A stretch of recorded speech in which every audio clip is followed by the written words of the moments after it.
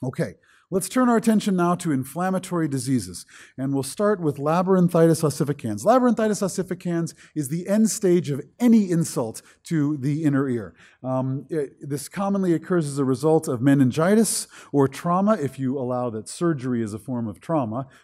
Surgery is probably the most common reason that we encounter this, at least in North America. There's two phases of Labrynthitis ossificans. There is a fibrous phase where fibroblasts infiltrate the labyrinth and displace all of the normal fluid. And then there is a bony phase where bone infiltrates and replaces those fibroblasts, and the whole thing whites out on CT. And we can distinguish all of the acute, the fibrous, and the bony phases of Labrynthitis ossificans on imaging. So here's an example of an acute phase. We see that there is intact structures here, the vestibule, the semicircular canals, the cochlea, but they're all abnormally enhancing on this post-contrast T1. This is the acute phase, the active inflammation within the labyrinth.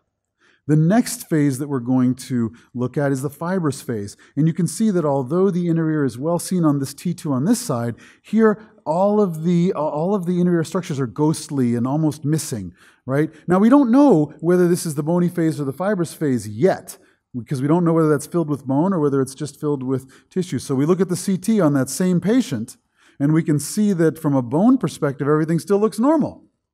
Right? This is the fibrous phase where you can't detect it yet on CT. You can only detect it on MR by displacement of that fluid. Now, eventually, we're going to end up in the bony phase here, and you can see that the basal turn of the cochlea is being encroached on by bony structures, filling in posterior to anterior. This is early bony phase of Labrynthitis ossificans. If you allow this to go on for long enough, it looks as though the entire labyrinth is gone, just little traces and ghosts of where the labyrinth ought to be as it fills in with bone.